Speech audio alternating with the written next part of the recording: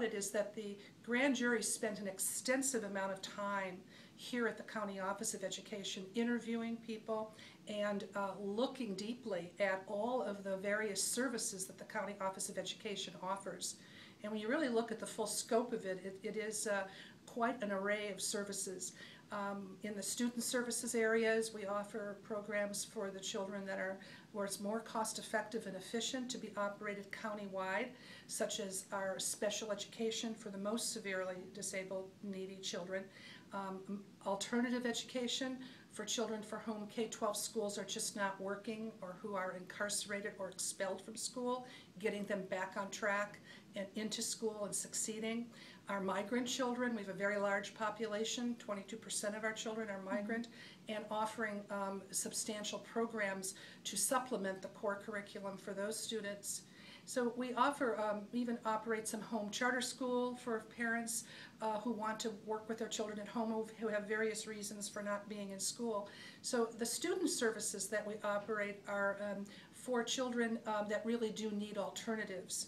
And then in addition to that, we provide the professional development and the training for our teachers.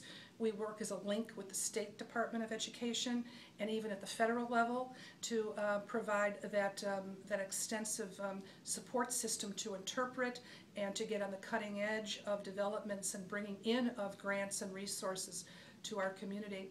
But one of the most fundamental responsibilities of the county office is in the area of school finance and business, and ensuring that our schools are financially stable and that the resources, every taxpayer dollar is being used well to support the educational goals which are under the authority of the local district. But we are a watchdog, so to speak, to make sure that their finances are in order and that they're not going to get into financial difficulty, and doing everything we can to avert that situation.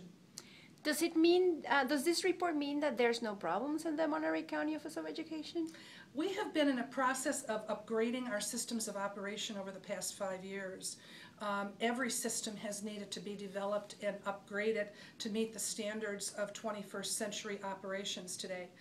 Heavily involved in eliminating silos and integrating services so that they're more seamless, working more closely with our agencies. We're just adopting a new financial management system that's integrated for the county.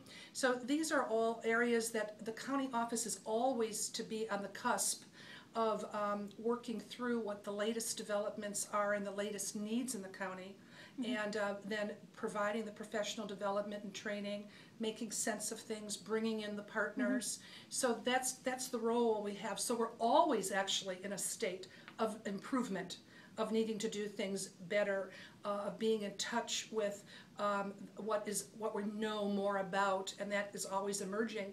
And in fact, when there's a new frontier or a new development, it's always a tough area actually to be in, but it's an exciting place to be, because you're bringing those new developments in and you're working with them with people. And then once a school district or a system is worked through and people are doing it on their own, they don't need the County Office of Education, we're on to the next area of development.